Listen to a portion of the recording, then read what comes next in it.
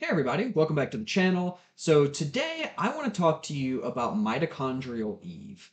This is a topic that I've been particularly interested in lately. I've been watching a lot of videos from Nathaniel Jeanson talking about estimating the time to the most recent common ancestor for humans using mitochondrial and Y-chromosome data.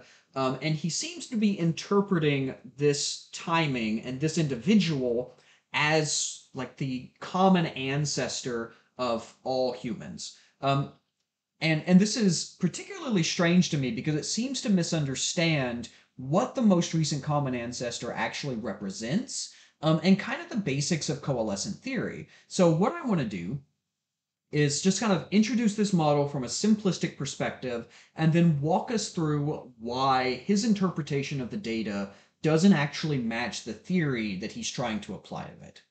Okay, so first to get at this, let's imagine a panmictic population of constant size n. Panmictic simply means that all the individuals are mating at random. You can imagine them as choosing their mates from like beans in a bag, right? It's a completely blind random chance. The size in the next generation is going to be exactly equal to the size in the present generation.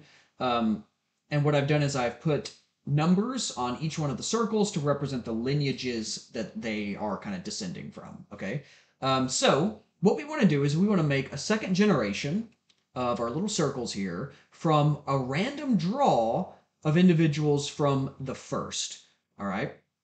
So the way that I did this, for those of you that use any like computer programming, like if you use Python or R or anything like that, you'll be familiar with some of the syntax. I just created an object that is a list from 1 to 10, and then I sampled it. I sampled that object 10 times with replacement.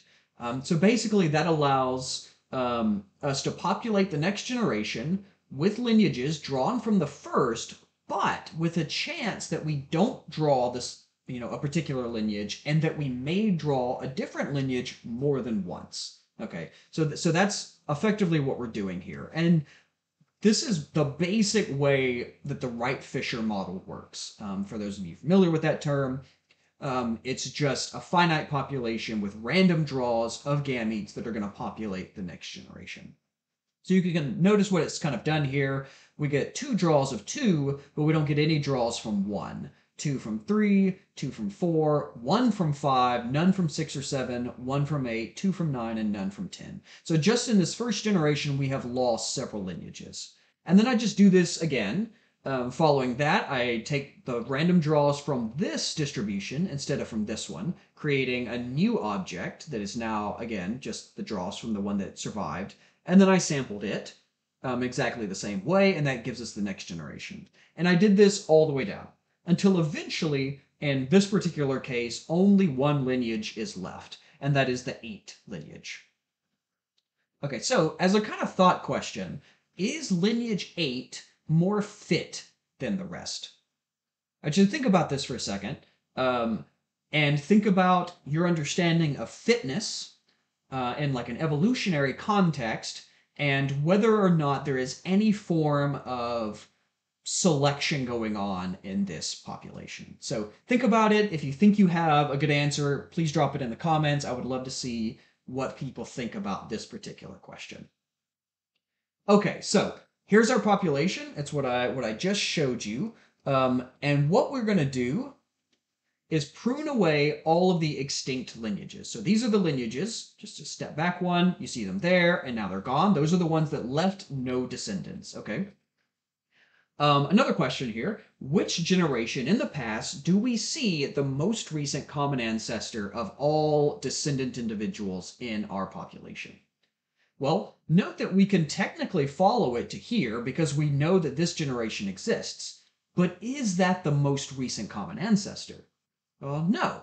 This is the most recent common ancestor, right? So this is the individual of which all descendant lineages come from, okay?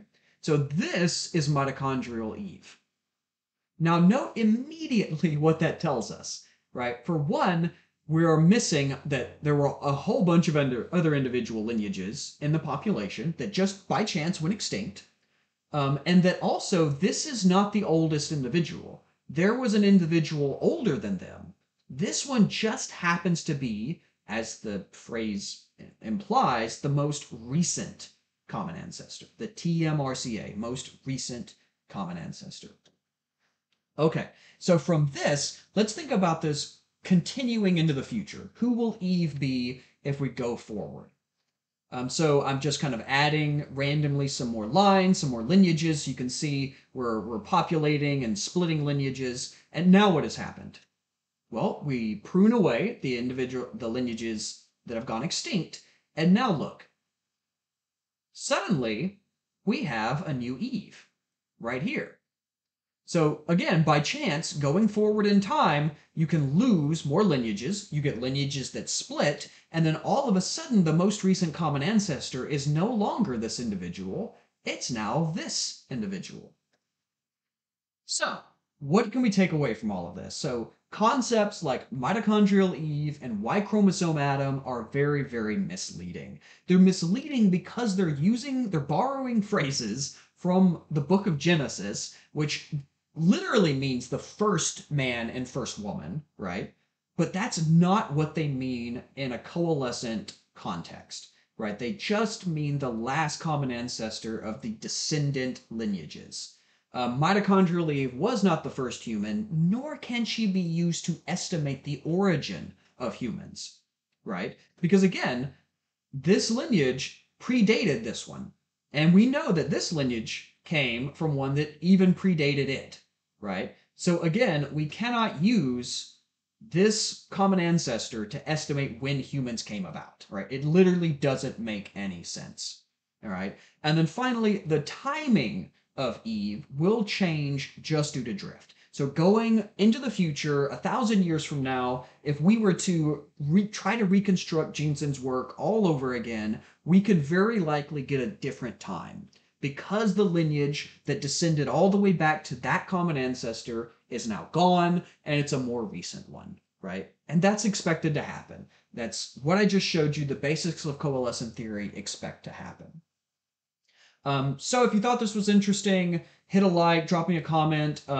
If you have any thoughts about the thought question I gave you before about lineage 8 being more fit than the rest, please be sure to comment. I would love to have a discussion about fitness in an evolutionary context. If you have any questions about coalescent theory, some of the mathematics behind it, I tried to really prune this presentation down to not be overwhelming with math and to just give you the basics of how it works. If that is something that interests you, please let me know. I'd be happy to do a video actually going through some of the math. I just didn't want to lose a bunch of the audience halfway through. So again, thanks for watching. Hope you have a great day, and I'll catch you next time.